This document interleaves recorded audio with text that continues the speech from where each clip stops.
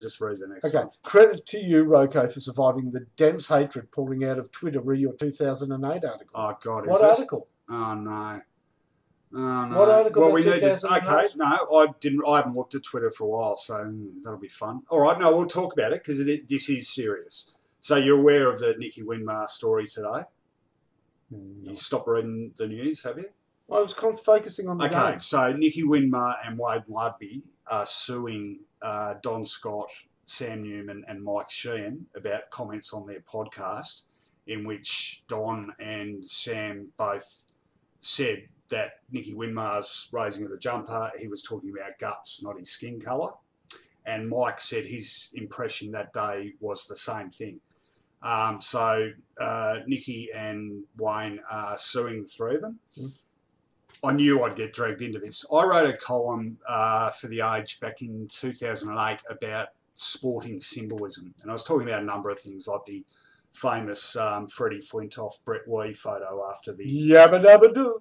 No, don't. This is serious. Oh, well, you ruined my... No, but this is really serious. Oh, now this is really serious. I'm telling you, Fonny, it is really serious. All right, I'll be serious. We're talking about the Nicky Winmar thing, mate, and so just... Mate, and as a St Kilda man.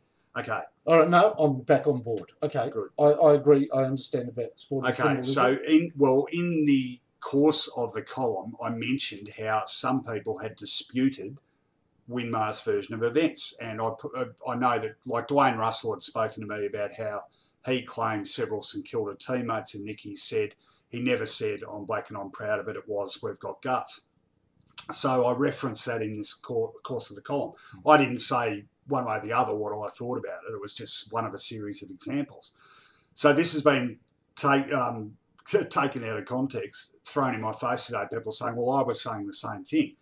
A, I wasn't. I was reporting what other people had said about it. B, my stance on this has always been that, now, incidentally, there was an important postscript to that. About, I think, a week later, I ran into Wayne Ludby in the press box, and he came to me and said, listen, mate, that's not right. I heard it. And I've known Ludders for 35 years, and I trust him implicitly, so that's enough for me. I believe it. But whether he said it or not, and I'm saying I reckon he said it, but even if he hadn't, there is absolutely no question that the gesture of lifting his jumper and pointing to his skin was in response to the racism he and Gilbert McAdam had received all day in that game, which I was covering, by the way. So unlike a lot of people pontificating on it, I was actually at the game. So I believe he said, I'm black and I'm proud of it, but even if he hadn't, what he was doing was a gesture purely in response to the racism he had received. And if you're saying we did it with guts, why would you lift up your jumper to show your guts? You'd only lift up your jumper to show the colour of your skin, wouldn't you? So, I mean, my point is that for Sam and Don Scott to leap on that, and Sam was being a real smart ass about sort of saying, oh, yeah, it's the, you know, the people adjusting the narrative to suit their own story. They're completely barking up the wrong tree, because it's the gesture that is the point of this, not the actual words that came out of his mouth at the time. Okay. Do you agree with that? I've got a couple of things to say. Do you agree with that? Not 100%, but sort of. Okay. Well, first of all, the year before, those two players were subject to the most vile racism I've ever heard at the football in a game St Kilda just lost. Yeah. So this is 2 years in a row, right? Nicky Winmar was a brilliant footballer. At the end of a game of football, I don't know whether Nicky is consciously making a decision about anything. St Kilda's just won the game. Mm. But upon lifting up his jumper, I can guarantee you, because I was at that game, it transcended anything I've ever heard of the football in terms of outrageous, vile vilification. So whatever his intentions were when he lifted up that jumper, as he was approaching a stand with everybody calling him the worst names you've ever heard, spitting and whatever, he was proudly showing what colour skin he had. So you are agreeing with I'm saying, but whether that was premeditated or whether, as he was walking and got closer to the din of hatred, he was proud of his colour and pointing at it and making, and believe me, guts is one thing to win a game. When you stand tall and proud like that in front of that barrage, that's only one thing. That was about the colour of his skin. So you are agreeing with me? 100%. Well, you just said you weren't agreeing with me 100%. Well, I think you suggested that he had that plan as he lifted up his No, jumper. that's not what I said at all. What I said was the words that issued forth from his mouth as he did it are secondary to the gesture, right? Yeah. So it's possible, for instance, that he could lift his jumper and say we did it with guts, still be responding to the racism. That's my point. I'm saying that's the closer you needed to. You were there. Yeah, I covered the game. You could be in the behaviour of that crowd. Yeah, no, they were shocking. They were feral, mate. Yeah. St Kilda won their first game at Collingwood for 17 years that day.